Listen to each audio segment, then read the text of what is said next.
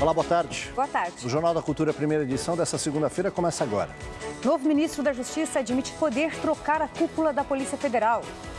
Como falar sobre a crise com crianças e adolescentes? Os reflexos da instabilidade política e econômica presentes no dia a dia são uma oportunidade para o diálogo e para o amadurecimento. Sai primeira projeção com os reflexos na economia das denúncias contra o presidente Michel Temer. Economistas agora estimam que a inflação vai subir e crescimento do país deve ser menor. Em São Paulo, justiça suspende autorização para internações compulsórias na Cracolândia. Prefeitura vai recorrer. A chuva deixa 4 mortos e 30 feridos em Maceió. Buscas por 5 desaparecidos foram retomadas hoje pela manhã. Em Pernambuco, a situação também é grave. Pelo menos 10 cidades pernambucanas decretaram um estado de calamidade pública.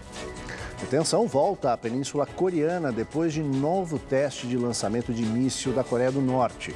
Japão e Coreia do Sul dizem que não vão mais aceitar provocações.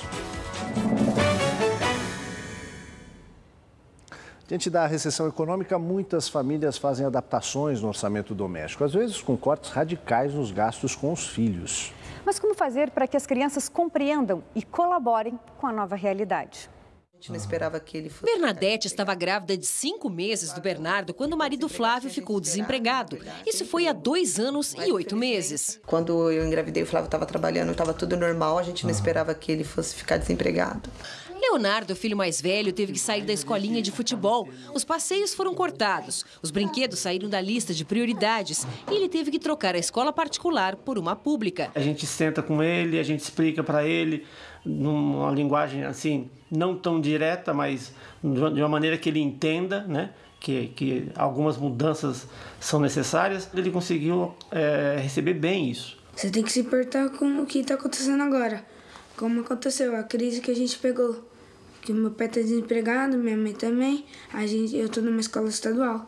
Quem já viveu mais aprendeu que momentos difíceis trazem lições. Mas o ideal é estar preparado para as adversidades. Por isso é importante que desde cedo as crianças aprendam a lidar com o dinheiro. Nesta escola, os alunos têm aulas de educação financeira. Gente, então se ela tem um cofrinho, o que ela pode fazer? Economizar. Pode economizar. As aulas para alunos do 1º ao 5º ano do ensino fundamental acontecem uma vez por semana. Com as lições de economia, os alunos aprenderam a realizar sonhos, fizeram cofrinhos, guardaram dinheiro e, por exemplo, alugaram brinquedo. Por que tem que economizar o dinheiro? Para comprar sonhos que você quer. Eu estava chegando na festa junina, aí o meu pai, ele tá tendo um pouco de dinheiro, aí eu não vou gastar o dinheiro dele, eu vou gastar o meu. Ficou mais fácil o diálogo familiar, quando não se pode adquirir algo. E a psicóloga acrescenta, as crianças podem aprender em momentos de crise lições importantes para a vida adulta. Poder ter novos hábitos na rotina. Por exemplo, em vez de ir ao restaurante, fazer uma cena familiar, de cozinhar em conjunto. É fundamental que os pais, os adultos, possam tirar proveito disso aí. Olha, a campanha de vacinação contra a gripe no estado de São Paulo foi prorrogada. O prazo agora é dia 9 de junho. Vamos conversar sobre isso com a repórter Evelyn Avancini, que tem mais informações. Boa tarde, Evelyn. Oi, Aldo, boa tarde para você, boa tarde a todos. A meta da Secretaria Estadual de Saúde é imunizar 10 milhões de paulistas. Até o dia 26 de maio, que era a data prevista para o término da campanha, apenas 63,3% de pessoas foram vacinadas. Sobre isso, eu converso agora com a Maria Lígia Nerger, que é a coordenadora municipal de imunização. Boa tarde, Maria Lígia. Quem deve aproveitar os próximos 15 dias de campanha para se vacinar? São as pessoas que fazem parte do grupo-alvo, ou seja, crianças de 6 meses a menor de 5 anos, gestantes, puérperas, profissionais da saúde, pessoas com 60 anos ou mais, pessoas com alguma doença crônica, tipo doença do coração, do pulmão, e também os professores que são o grupo-alvo deste ano para receber a vacina. Ok, muito obrigada pelas informações. A vacina está disponível de graça para esse público-alvo em todas as unidades básicas de saúde. Aldo, com você. Obrigado, Evelyn. Ana. Começaram hoje as inscrições para o SISU, Sistema do Ministério da Educação, que seleciona alunos para faculdades públicas. Para participar, o estudante precisa ter feito o Enem 2016. Este semestre, o SISU vai oferecer mais de 50 mil vagas em 1.462 cursos de graduação. As inscrições vão até 1º de junho e são feitas pelo site sisu.mec.gov.br. Agora, outras notícias nacionais. O nevoeiro volta a prejudicar o funcionamento do aeroporto Santos Dumont, no Rio de Janeiro, e a chuva provoca mortes e deixa milhares de desabrigados em Pernambuco e Alagoas. 4 pessoas morreram e 30 ficaram feridas em deslizamentos de terra em Maceió. Outras 5 estão desaparecidas. As buscas foram retomadas hoje cedo após serem interrompidas 3 vezes por causa da chuva. Na região metropolitana, há mais de 4 mil desalojados. Em Pernambuco, 2 pessoas morreram. Várias cidades do estado estão inundadas e sem energia elétrica. Moradores ficaram ilhados dentro das casas. Pelo menos 10 municípios pernambucanos já decretaram estado de calamidade pública, a maioria na zona da mata.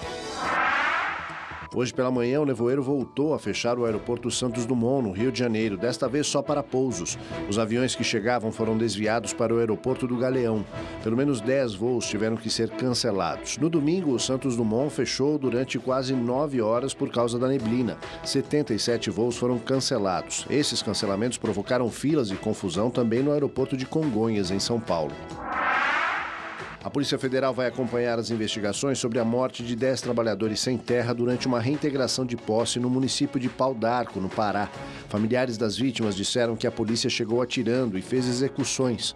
Os policiais alegam que foram recebidos à bala. O Ministério Público do Pará está ouvindo os 21 PMs e 8 policiais civis que participaram da operação. O governo do Pará afastou os agentes das atividades de rua até a conclusão das investigações. Em meio à crise política que atinge o presidente Michel Temer, os economistas do mercado financeiro alteraram para pior as projeções para a economia em 2017 e 2018. Pelo relatório Focus, divulgado nesta manhã, o Produto Interno Bruto deste ano passou de 0,50% para 0,49%. Para 2018, o mercado também mudou a previsão de alta do PIB, de 2,50% para 2,48%. Já a inflação deve subir de 3,92% para 3,95% em 2018, para mais 4,34% para mais 4,40%. Isso interrompendo aí 11 semanas seguidas de queda na previsão de economistas de mais de 100 instituições financeiras. Para 2018, a expectativa dos analistas para o IPCA é de alta de 4,34%, como eu disse aqui, para alta de 4,40%. E o mercado manteve a expectativa de corte de 1 ponto percentual na taxa de juros, mas já vê um afrouxamento mais lento a partir de julho, depois de crescerem as apostas de corte de 1,25 ponto percentual na reunião do Copom desta semana. A crise provocada pela delação da JBS recolocou as estimativas em 1 ponto, levando aí a Selic para 10,25% ao ano. E a conta de luz terá bandeira verde em junho, que significa que não haverá custo adicional para o consumidor. Em abril e maio, a bandeira tarifária ficou na cor vermelha e os consumidores pagaram uma taxa extra de R$ 3,00 a cada 100 kW consumidos por hora. De acordo com a Agência Nacional de Energia Elétrica, a ANEEL, o retorno da bandeira verde foi possível pelo aumento da chuva em maio e pela perspectiva de redução do consumo de energia elétrica no país. O sistema de bandeiras tarifárias foi criado em 2015 como forma de o governo recompor os gastos extras com a utilização de energia de usinas termoelétricas, que é mais cara do que a energia gerada pelas hidrelétricas. Agora as atualizações de Brasília. Olha, a mudança no Ministério da Justiça e da Transparência pode influenciar os rumos das investigações da Lava Jato. O deputado Osmar Serralho caiu para cima, como se diz, né? Era o ministro da Justiça, foi para a Transparência. Citado na Operação Carne Fraca, que investigava irregularidades na fiscalização de frigoríficos, Serralho agora será responsável pelo combate à corrupção. Sai o deputado Osmar Serralho e entra Torquato Jardim, que estava no Ministério da Transparência. Jardim disse em entrevista ao jornal Folha de São Paulo, publicada hoje, que pode mudar o comando da Polícia Federal. Ele vai ouvir o presidente e outras personalidades para decidir. Jurista Jardim já fez críticas à Lava Jato, mas nega que vai interferir na operação. Sobre o governo de Michel Temer estar ameaçado, ele nega com veemência. Ex-ministro do Tribunal Superior Eleitoral, Jardim também prevê que o julgamento da chapa Dilma Temer no TSE atrase. Em entrevista ao jornal O Estado de São Paulo, feita na sexta-feira, antes de assumir o cargo e publicada hoje, Torquato Jardim diz que seria normal um ministro pedir vistas ao processo e suspender por tempo indeterminado o julgamento, marcado para o dia 6 de junho. Essa é uma das estratégias do Planalto para ganhar tempo. Em outubro, o relator do processo, o ministro Herman Benjamin, deixa a corte. A expectativa é de que o voto dele seja pela cassação, mas o xadrez jogado por Temer não para aí. Osmar Serralho já não estava em alta em Brasília. Foi criticado, inclusive com xingamentos pelo senador afastado Aécio Neves, em conversa gravada com Joesley Batista, por não conter as investigações da Lava Jato. Serralho também caiu em desgraça com o governo ao sequer aparecer no Palácio do Planalto durante as manifestações da última quarta-feira. Mesmo assim, ele não cai, ganha outro ministério, o da Transparência, que era de Jardim. Ou Serralho tem muitos méritos, ou o motivo está na Câmara dos Deputados. O suplente dele é Rodrigo Rocha Loures, o homem da mala de R$500 mil e homem de confiança do presidente Michel Temer. Se Serralho voltasse para o mandato de deputado na Câmara, Rocha Loures perderia o foro privilegiado. E o Planalto não está disposto a entregar esse arquivo vivo assim facilmente à Justiça de Curitiba. E segue o jogo. Olha, o presidente do Tribunal Superior Eleitoral, o ministro Gilmar Mendes, reagiu hoje pela manhã em Brasília ao diz que diz do novo ministro da Justiça. Mendes disse que o TSE não é um braço do Poder Executivo e não pode ser tratado como, abre aspas, um joguete, fecha aspas. No domingo, os cariocas foram à praia para protestar contra o presidente Michel Temer. Uma manifestação em Copacabana reuniu milhares de pessoas, políticos e artistas. Na Avenida Atlântica e na praia, desde cedo, pessoas de todas as idades pediam a saída do presidente Michel Temer e a convocação de diretas já. É uma festa pela democracia. Que todos possam, que queiram ser presidente, que se candidatem e que o povo tenha direito à escolha. Essa causa não é uma causa de um partido, de alguns partidos, de uma central, de algumas centrais, é uma causa do Brasil. O protesto durou o dia inteiro. Segundo os organizadores, a manifestação chegou a reunir 50 mil pessoas. A Polícia Militar do Rio não faz a contagem. Para encerrar o domingo de discursos e shows, Caetano Veloso... Quero aproximar o meu cantar vagabundo daqueles que velam pela alegria do mundo. E Milton Nascimento se apresentaram em Copacabana. Qualquer maneira de amor vale a pena. Qualquer maneira de amor vale a pena. O Tribunal de Justiça cassou a liminar que autorizava a prefeitura de São Paulo a internar compulsoriamente dependentes químicos na cidade. O recurso foi feito pela Defensoria e pelo Ministério Público. A Praça Princesa Isabel, na região da Luz, continua ocupada por barracos e dependentes químicos. A Praça da Sé e o elevado Presidente João Goulart, o Minhocão, são alguns dos novos endereços de quem foi expulso da Cracolândia.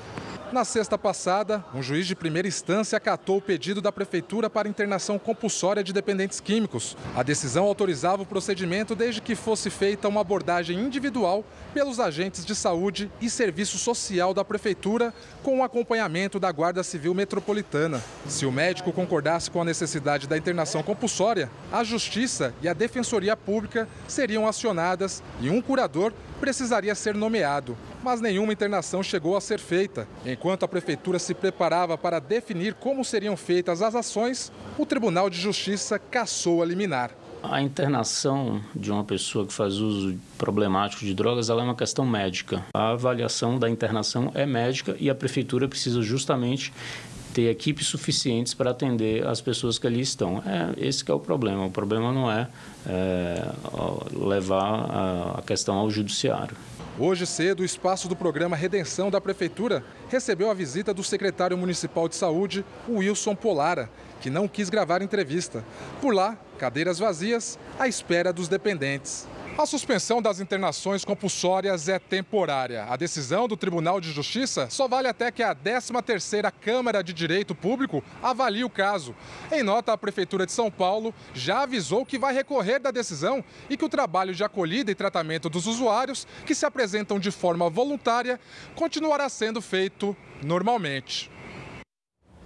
Em nota, a Prefeitura de São Paulo informa que equipes da assistência social fizeram mais de 1.000 abordagens na região da Nova Luz no final de semana. 600 pessoas recusaram atendimento e 550 foram encaminhadas para acolhimento.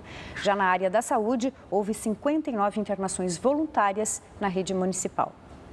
O Estado de São Paulo cria fundo para subsidiar exames de DNA e outras perícias médicas a quem não pode pagar. Só na rede pública de ensino, 100.000 crianças não têm o nome do pai nos documentos e podem se beneficiar da nova lei. A lei assegura que a população de baixa renda de São Paulo que utiliza a justiça gratuita tem acesso a diversas perícias, como exames de DNA, avaliações de erro médico e violência sexual e laudos psiquiátricos. O valor destinado ao fundo é de 18 milhões de reais. O cidadão que precisar de um desses serviços deve entrar em contato com a Defensoria Pública do Estado e comprovar que não tem condições de arcar com o pagamento. Trabalho importante do ponto de vista da ciência.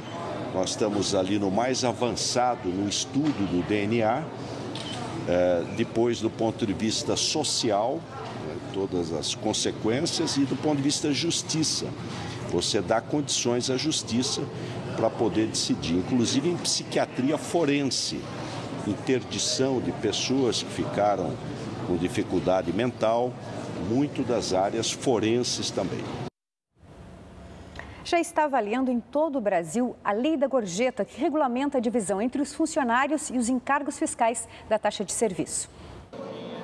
A Lei da Gorjeta já está em vigor. A mudança nas regras regulamenta a divisão das gorjetas, espontâneas ou cobradas pelos estabelecimentos através da taxa de serviço entre funcionários de bares, restaurantes, hotéis e motéis. Com a nova lei, a gorjeta passa a ser distribuída integralmente entre os profissionais, segundo critérios definidos por acordos ou convenções coletivas. Para as empresas com mais de 60 funcionários, a lei prevê ainda que seja instituída uma comissão de empregados para fiscalizar e acompanhar a distribuição da gorjeta. O trabalhador, ele pode ter esses valores retornados para os seus proventos através de recolhimentos no fundo de garantia, a previdência social, inclusive para a sua aposentadoria, também para uma comprovação de renda no caso de um financiamento imobiliário, porque esses valores serão registrados tanto na carteira de trabalho e previdência social quanto no contra-cheque. O pagamento da gorjeta continua sendo opcional.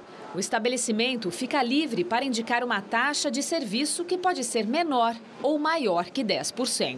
Se você já pagava os 10%, não deve afetar muito. Eu acho que dá mais liberdade para você poder pagar de acordo com o serviço prestado. Mas aqui no restaurante do Sérgio, a mudança deve acontecer só no mês que vem. Na verdade, a gente está fazendo alguns cálculos para ver quanto vai custar os impostos, os encargos de você colocar a gorjeta na folha de pagamento. Ou não, ou vamos deixar sem o serviço, né, e vamos deixar a gorjeta espontânea.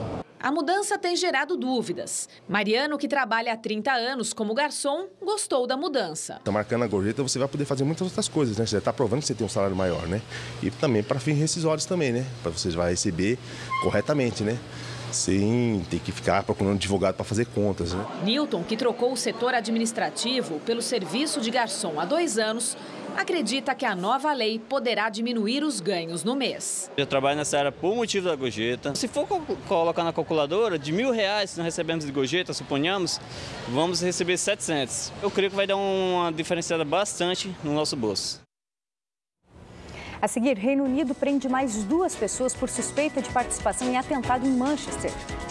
Mas Japão e Coreia do Sul dizem que não vão aceitar mais provocações depois de novo teste de lançamento de míssil norte-coreano. A gente volta já.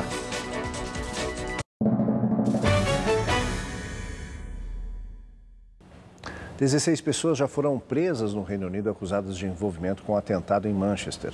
Mas as autoridades britânicas afirmam que integrantes da rede de contatos do terrorista suicida ainda estão livres. Das 16 pessoas presas, 2 foram liberadas sem acusações. Neste fim de semana, mais 2 suspeitos foram detidos. O Reino Unido permanece com o nível máximo de alerta contra o terrorismo. O MI5, o Serviço de Inteligência, começa a investigar por que as autoridades policiais de Manchester ignoraram alertas da comunidade muçulmana de que Salman Abedi era de fato perigoso. Uma medida de segurança contra o terrorismo em voos internacionais pode afetar passageiros do Brasil. O governo norte-americano estuda proibir o uso de laptops e outros equipamentos eletrônicos a bordo de todos os voos que tenham como destino aeroportos dos Estados Unidos. Essa norma já existe para aviões que saem do Oriente Médio e Norte da África. A Coreia do Norte lançou neste domingo um míssil balístico de curto alcance que caiu no mar do Japão. O primeiro-ministro japonês disse que não vai tolerar as provocações do país vizinho. Desde o começo do ano, a Coreia do Norte realizou 2 testes nucleares e dezenas de lançamentos de mísseis, apesar das sanções econômicas impostas pelas Nações Unidas. E chegou a hora do esporte com o Cadu Cortez. Oi, Cadu. Segunda-feira cheia. Agora tudo bem, Ana? Tudo bem. Salve, Aldo. Tranquilo. Vamos lá. Nossa segunda-feira, hora do esporte. Um final de semana de tradição. A gente começa com o torneio mais charmoso do circuito profissional de tênis. Vamos ver. A número 1 do mundo, Angelique Kerber, foi eliminada na estreia em Paris para a russa Ekaterina Makarova. A algoz da alemã aproveitou a falta de ritmo da adversária e dominou a partida. Foi à rede e matou o jogo. Pela primeira vez na era aberta, a cabeça de chave número 1 se despediu na estreia do torneio francês.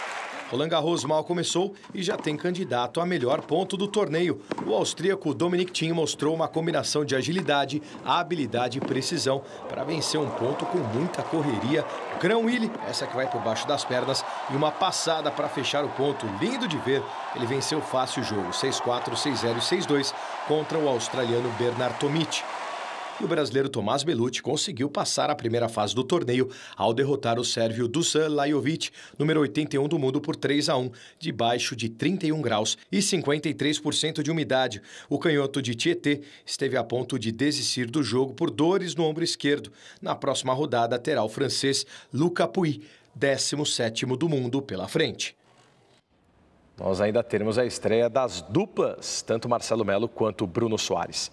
Das quadras para as pistas, as 500 milhas de Indianápolis, que teve a participação do bicampeão mundial de Fórmula 1. Vamos ver.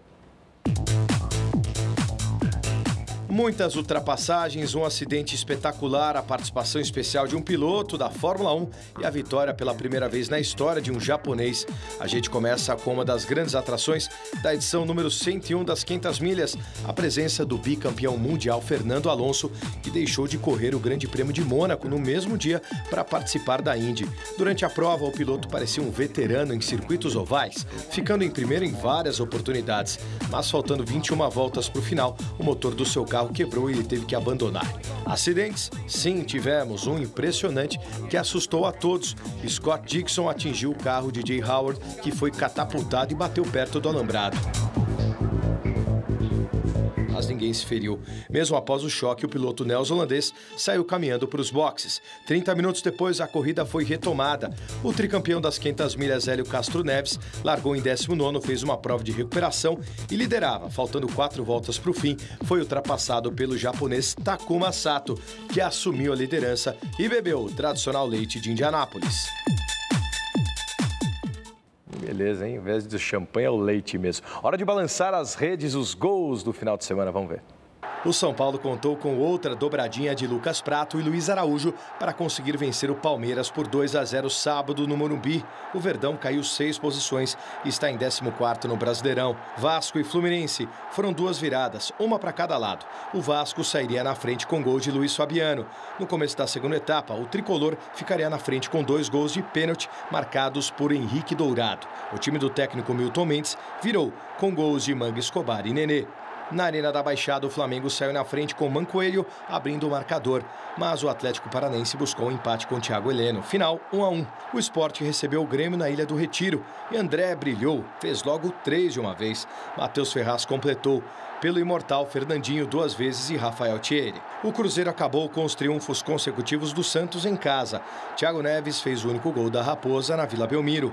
E o Corinthians assumiu a liderança provisória do campeonato ao vencer fora de casa o Atlético Goianiense. Rodriguinho completou o passe de Guilherme Arana. Tudo bem, Corinthians líder provisório do Campeonato Brasileiro, hein? Quem diria com esse time. Valeu, gente. Valeu, até amanhã. Boa semana, né? Boa semana. Vamos lá. Jornal da Cultura, primeira edição, fica por aqui, minha gente. Uma ótima tarde para você. Agora você acompanha o JC Debate, que hoje fala sobre a homofobia no Brasil. Ótima tarde, a gente se vê amanhã no mesmo horário. Tchau. Tchau.